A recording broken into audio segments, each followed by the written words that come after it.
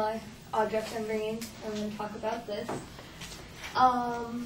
First off, my blue belt is important to me because jiu-jitsu is a really big part in my life. It shaped me into the person I am today, and it's just really, really a tough sport to learn. I got my blue belt from my professor. His name is Carlos. He's a really great friend and a really great mentor. He's put up with a lot for me because when I can't do it right, I get really frustrated.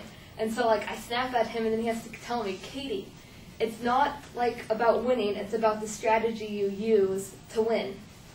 And so it took me a long time to get this blue belt because I hurt my knee really bad.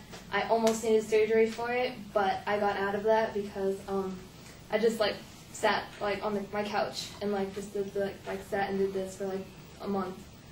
And it's just tough I got through that. And I will continue to do jiu-jitsu because I someday want to be a black belt. And because that's the highest honor you can get in this sport. Thank you.